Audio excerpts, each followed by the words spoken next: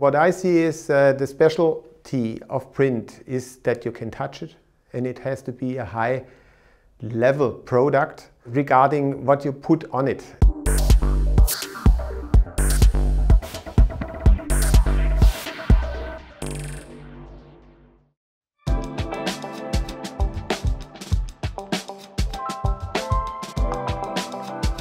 The company was founded in 1906. We were downtown Stuttgart together with all the other printers in that area, and we started with the steam engine at the beginning. It was my great-grandfather, and he founded the company as Stuttgarter Gummier- und Lackieranstalt. That means at this time they focused their business only on putting moisture coatings for gluing paper together and spiritus coatings, that's ethanol coatings, to save the printing inks on the sheets. That's where they started with. Everything was done by hand. Even the sheets were not dried in a dryer.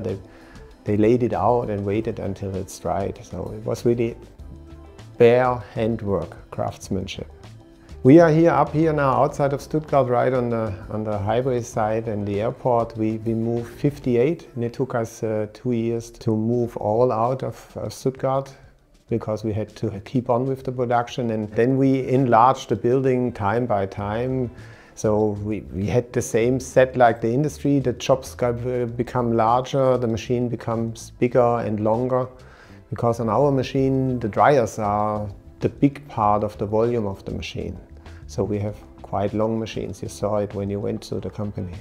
Yeah, I joined the business already when I was young, so I've been here as a small boy already with my father and helped him in the holidays. That was my first experience here with the company, and after school I decided to make a apprenticeship also as a printer. So I went to another company, made my apprenticeship, and it was good. I liked it, and afterwards I decided to study in that business. So I studied print and publishing here at HDM at the university, and it was good.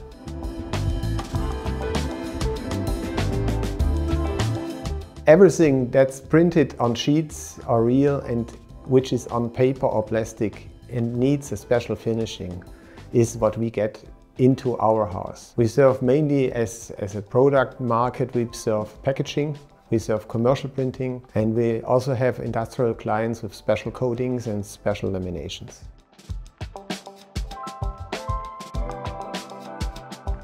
Well, everything which is glossy at the moment is not environmental friendly. Maybe that's the feeling some people have.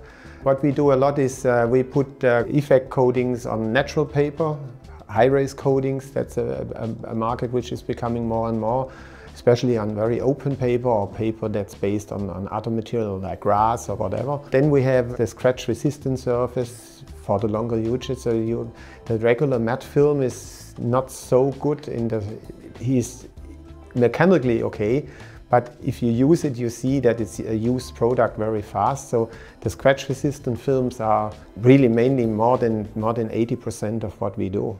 Yeah, this changed a lot into direction, even though they are more expensive.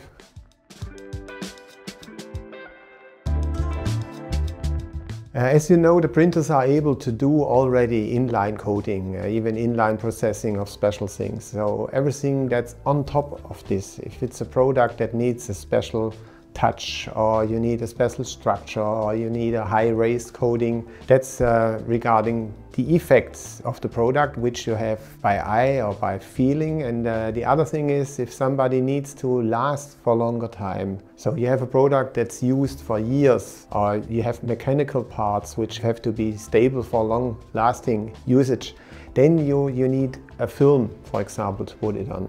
Or even it's a functional thing like a sealing coating, that's like a blister packaging coating or blistering paper to paper.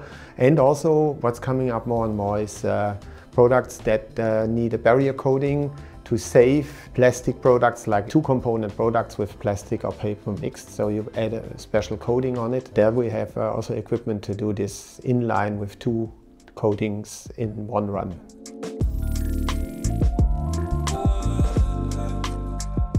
Wellburger is the only manufacturer of coatings and glues which offers us the full range of products which we can use. So we have Wellburger glue on the laminators to have a high bond lamination, high quality lamination with a two-component system.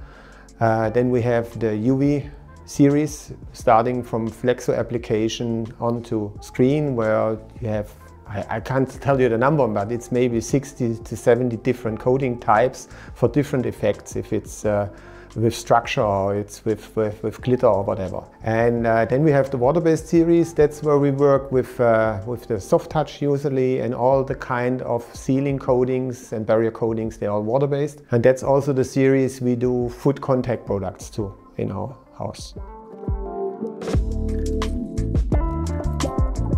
Well, I would say it's already friendship. Arno and Günther, I know them now since I started the business, and we grew up together almost, yeah, in parallel.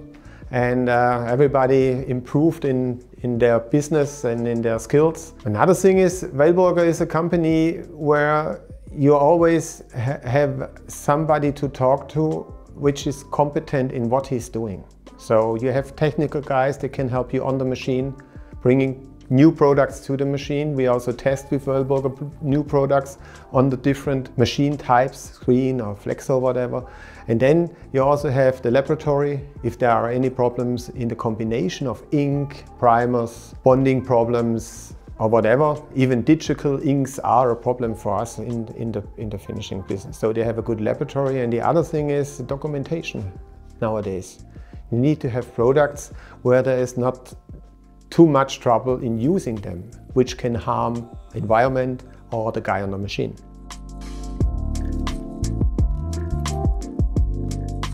The Germans are very strict in everything what they do, so they try to be the best in being environmental friendly, and they try to be the best in the waste management and so on. And so we are very strict also in following up regulations with inventing new products and combining new materials. And that's an argument why we go to Wellburger, and even they communicate in advance where the train is going.